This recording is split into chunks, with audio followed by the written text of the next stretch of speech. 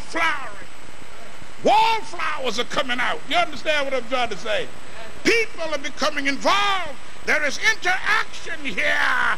I talked to a preacher one time and said, man, Brad, when I left that church, it fell apart. I said, what did you put it together with?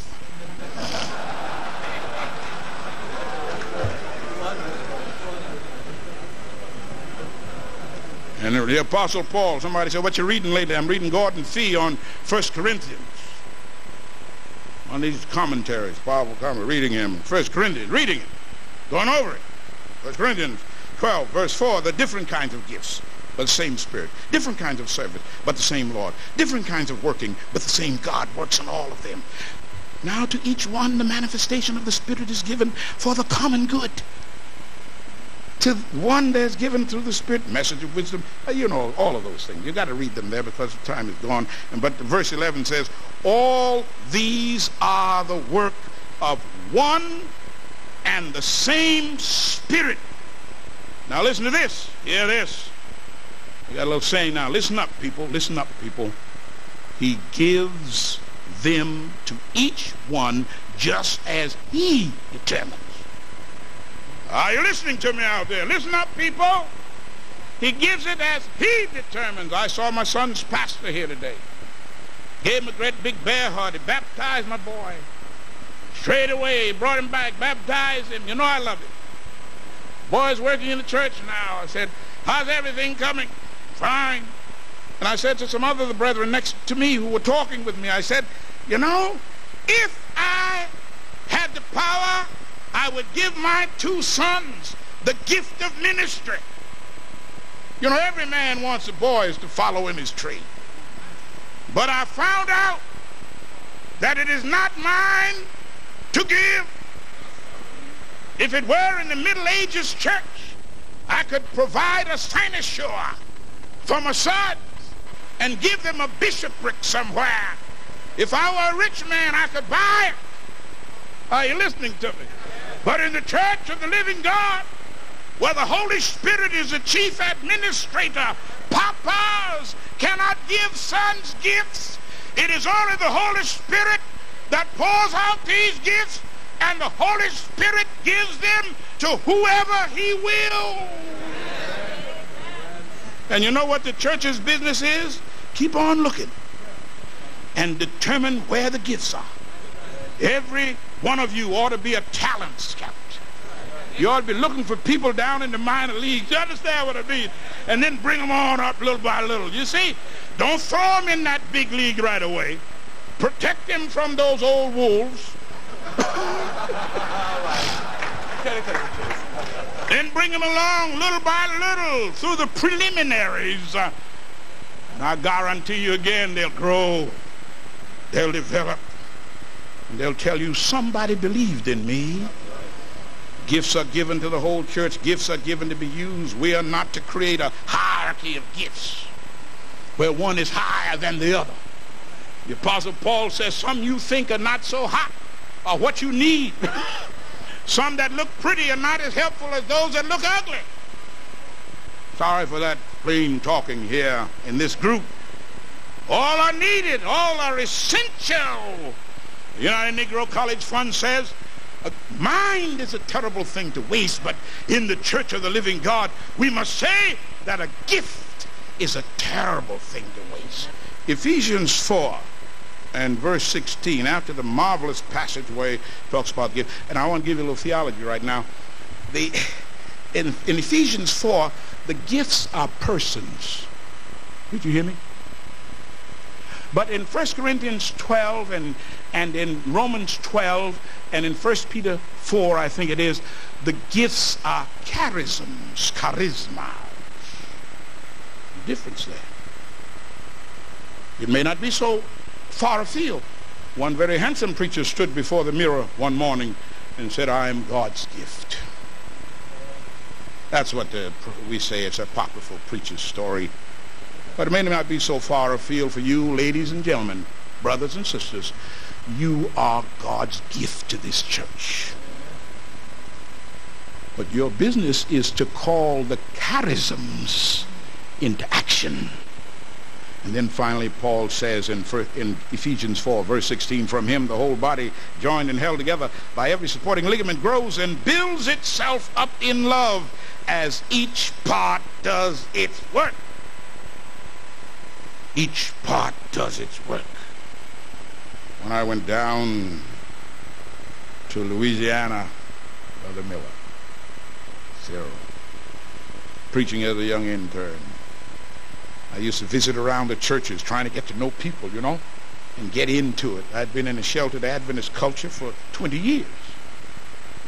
I had to meet people. I had to learn to meet people, so I went to the church. And I listened. Nobody knew I was as such a kid anyway. They didn't think I was a preacher. And I heard them sing, and I heard them pray, and I heard them preach. And they sang one of Wesley's hymns that goes like this: a charge to keep I have, a God to glorify, a mortal dying soul to save, and fitted for the sky, to serve this present age, my calling to fulfill. Oh, may it all my powers engage to do my master's will. When the battle waxes hot, we press everyone into service. No wonder the prophet Joel saw, Spirit will be poured out on all flesh. And today's English version says that, and sons and daughters will proclaim my message. That's preaching. What does it say? Proclaim my message. We've got to go beyond where we are now.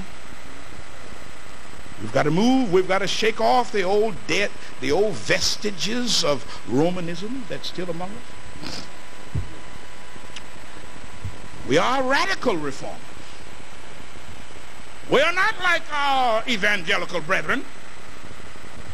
If we were carbon copies of them, clones, if we were clones of evangelicalism, then one of us would be unnecessary. We are sui or suis generis. We're the only one of a kind. We are here to raise up the foundations of many generations. Long lost truths are to be recovered, and we cannot be too bound up with others as to fetter ourselves in the discovery of truth and in the proclamation thereof.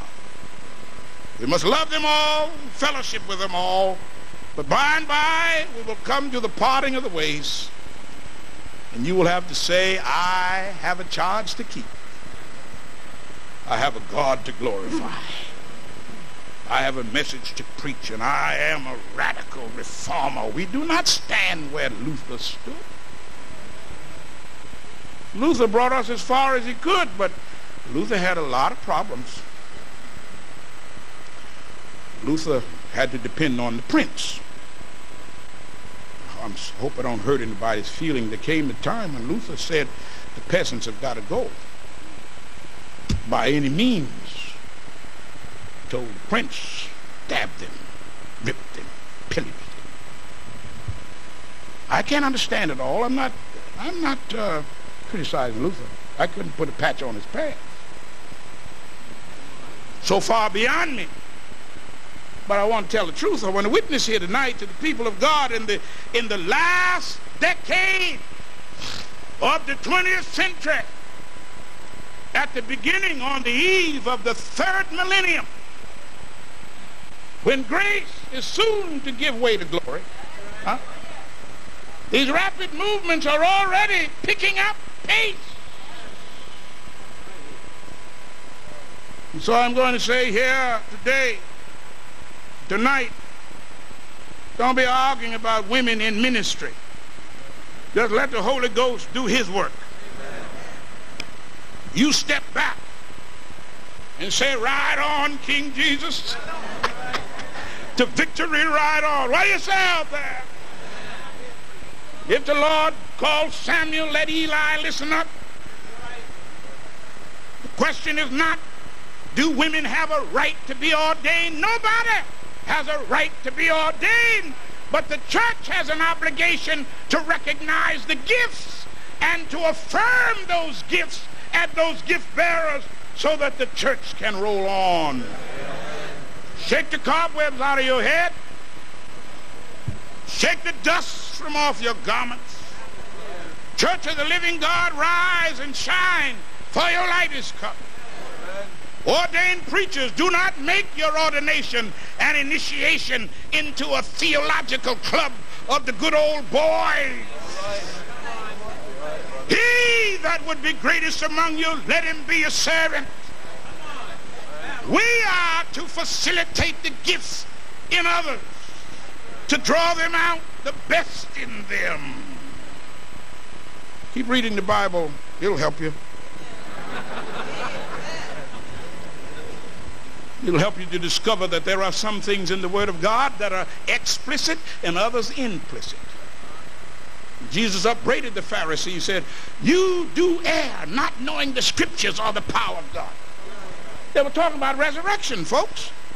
There was no explicit doctrine of the resurrection, but it was implicit. And so how in the world can we know? Sadducees don't believe in resurrection, you know. And Jesus said, well, didn't you know that Moses said? Implicit. Are you listening to me? Implicit. He said, God is the God of the living, not the dead. Therefore, you ought to know that there is a resurrection. You don't need to have a text in the Bible that said, thou shalt ordain women. You don't need that. I love to tell in my evangelistic meetings where Moody used to say when they came in, Mr. Moody, give us a text. Can you give us a text? Thou shalt not smoke. Moody said, no, I can't give you one that said thou shalt not smoke, but I give you one that said keep on smoking. He that is filthy, let him be filthy still. Implicit. Not always explicit. How readest thou? What do you know about God? What is the character of God? God we serve is a big God. You cannot put him into your little theological book. You cannot put him in a box. You cannot limit him. He told Nicodemus, the ruler of the Jews, I am going to send my spirit, and he blows wherever he wants to blow. Are you listening to me? And if he wants to blow on she, it's the same as when he blows on he. Because all flesh is mine. So I got to